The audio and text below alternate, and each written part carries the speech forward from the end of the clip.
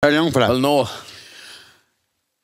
And I ran so far away from Clonakilty. Iran is a country Iran. in the Middle East, right? Not to be confused with Iraq, which is where you might hang your clothes, right? But Iran are... Well, I think of this... how do you say? They're about 2 strokes short of an orgasm for me, right? Right. Jeez, right on point. And I'm trying to think, because I don't understand it. But then, you know, how did Boris Johnson get a good-looking woman, 24 years younger, to marry him, his third wife? You'd have to say, I don't understand it, but luckily it's none of my business. You know what I'm saying? True, yeah. And looks-wise, he's not exactly Marty Whelan, so, you know. Yeah, absolutely. But why am I talking about Iran? Do you have a pet? I have a dog, yeah. I was going to guess stoat. A don't. dog, basic. But Yeah. what? No, let me guess the name. Right, okay. Name of the dog. Let me guess. Okay. Darren. It's not Darren. Tomato. It's not Tomato. Richie Halley. Spoon. No. Quincy. No. Padraig Harrington. No. Knife. Bono. No. Batman. No. Gilbert. No. Romania. No. Cyril. It's not Cyril. No. Bernard. No. Johnny Stacks. No. Longford. No. Fat Pat. No. Michael Lester. No. Fuck, that's all the obvious ones. All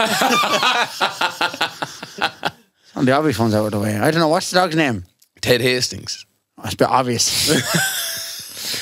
Basic. Fair enough, Ted. Fucking hell. Ted. Where'd you get the fucking name? Anyway. Michael Lester. Your Ted could be in trouble if you lived in Iran. Okay. New legislation could have drastic implications for pet owners. Police in Iran recently announced that walking dogs in the park is a crime.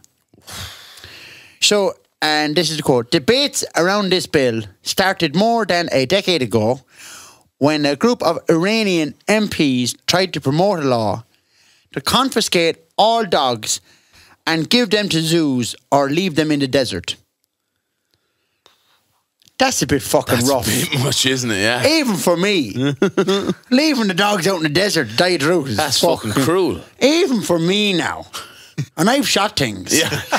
Dead. You've done things, yeah. And people. Yeah. I've shot people for sport. But even I wouldn't do that. Also legal. Even for me now. That's bad, yeah. And I left John Paul at the Donegal rally when he was 9. And I got caught up in a session with Joe Raleigh. All he had was 2 Silkwood Purple and a bent fiver. Took him a week to get home. When he came home, he'd lost 2 stone and gained a face tattoo. John Paul. He's actually got a 91 Glanzab on his neck. And that was wrong of me. Yeah, that was wrong. But he never told his mother. Ah, fair play. Because that's against gang code. He was in a gang when he got home. But even I wouldn't do that. No. To the dogs. And I hit Hopper Dalton with my van. Twice in 3 years. Second one was unnecessary. But even I wouldn't do that now. Yeah, you wouldn't do that, no. The Iranian authorities say it's for public safety. Dogs. Okay. When I was 6, a big dog, he was like a pit bull or something like that. He bit me, right? Right. Now, I bit him back. And we sorted it out. We had mutual respect then. It was sorted. It was cool, right? But dogs are considered impure in Muslim tradition. And they're considered in Iran now, they say they're a symbol of westernization. Oh. Because back in the day, they would have had dogs in Iran before the revolution in 79, you would remember that. But they've banned the import of dog food, or pet food. So people have to buy it now on the black market for big money, which is terrible. Yeah. But a good dog now would eat hunting. My dog now, you know, I have a little dog called Nicky English. Yeah. Bastard of a dog. He had bitten all the grandchildren. He had a field day at the birthday party last week. He bit everyone. Parents, children, other dogs. He bit Dan. He bit John Paul twice. All during the hurling match. Wow. 70 minutes. He done more damage than TJ Reid. But he's a good dog. He's a good, is he? He's a good guard dog. Do you not have to put him down now if he bites people? Not the fucking tall. I'm talking about my dog. See, he's a good guard dog. Okay. Like, if anyone comes in, he'd bite him. I don't know if that's the definition. Regardless. Right. Okay. He hates the postman, always bites him. He bites the oil man. I can't get oil anymore. He bites him. When the milk lorry used to come, he bit him most days. But he's a good dog. At the priest, the courier, the guard, neighbours, friends. He doesn't discriminate. No, he bites Carmel most of the time. Jeez, But he's a good guard dog. That's shocking. Now, there could be something wrong with him. I don't know. But we get on fine anyway. But if he was in Iran, he'd be fucked. Yeah. Now, locally, did you hear about poor Paddy Looby? No. The wife went away for a couple of days. He had no food. 4 days, he was sitting at the kitchen table. Nothing to eat. Indeed. He sat there, stone still. Nothing to eat. He couldn't eat. Would he not have went to... But hang on the 5th day, he broke. Right. And he went to the shop. And he picked up a sliced pan off the shelf and he just started eating it. In the shop? He'd never done the shopping. He'd see the wife done the shopping. Yeah. Paddy never done the shopping. Now, I called over to him and he couldn't even make tea. No way. Yeah, he said, the wife made the tea. So I work outside. I said, can you boil an egg? He said he'd never boiled an egg. Jeez. No, neither had I. Right. So we put a half dozen eggs into the kettle and we let fly. Right? Right. And then I got a hacksaw from the van and I took the top off the egg. I sawed the top. See, the wife would normally take the top off the egg. Yeah. Top your eggs too, yeah. And then I said to him, Chase, couldn't you make a sandwich? He never made a sandwich. Right. So I tell you, we got a big loaf of grinder bread and I got a 25mm drill bit and I drilled the core out of the loaf of bread. Right. And then we got a tube of butter into a grease gun and we injected the butter into the bread. And he stuck the ham around it like lead flashing.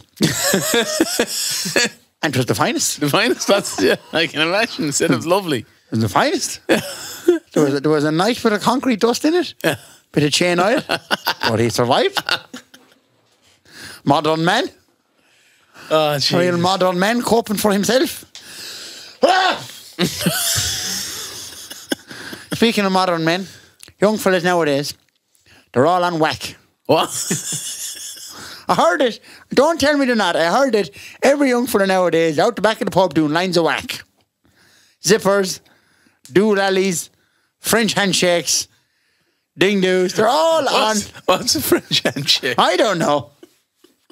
They're all on whack. All on the whack. Filth. They're ruining themselves. I know, yeah. It's The youth of Ireland you're fucking ruining yourselves taking that whack shite. Shoving it, whatever you, up your nose and down your ears, the whole lot. Down your ears. Fucking 8 and zippers, the whole lot, right?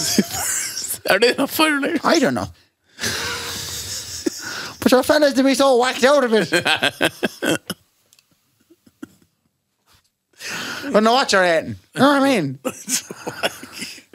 I'd be trying to stay right, stay healthy. Yeah. Mind myself. Of course, yeah. Now, I'd go out the weekend. I'd have a couple of pints. That'd be it.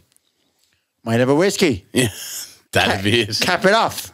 Do you know, I'd round it off, but that'd be it. Yeah. Dan would have a brandy. We'd get 5 or 6 brandies. That'd be it. Now, if Dinky had poachine, right, I'd have a bottle of poachine. So I might have 12 or 14 pints, 8 or 9 whiskies, 5 or 6 brandies and a bottle of poachine. But that'd be it. That'd be it now. Yeah. I'd be minding myself. Of course. I don't get drunk anymore. No effect. Because I remember when I used to get drunk, I came out of the pub one night and I had the car key in my hand. And I tried my best to get into the car.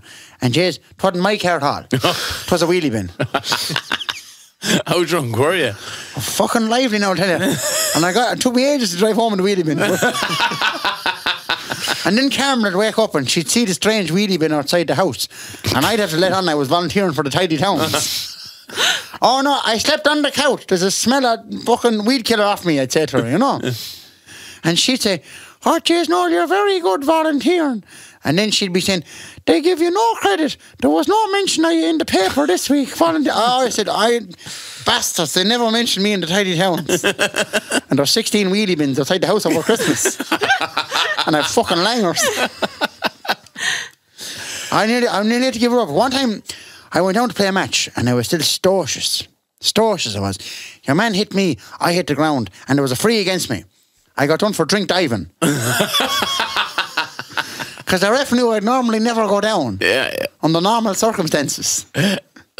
Drink diving. And I'll tell you one time, this is a disgrace now.